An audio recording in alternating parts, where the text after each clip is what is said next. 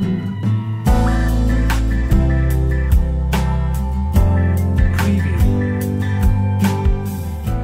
people think of Ottawa as Canada's only capital, but actually, Kingston, Ontario, where I am now, was named the first capital of the country in 1841.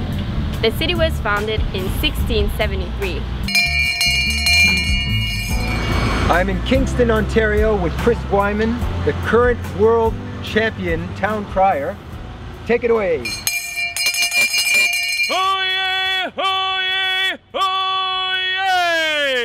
Pray heed ye all, this crier's call, proclaim both loud and clear, a proclamation of invitation, turn not on me deaf ears. I cry the praises of the limestone gem, which lies on Lake Ontario's shore, near the River St. Lawrence, where the waters stem through 1,000 islands and more.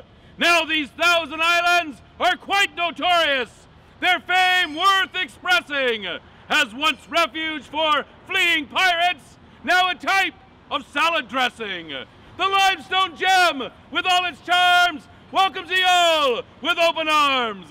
God save the Queen!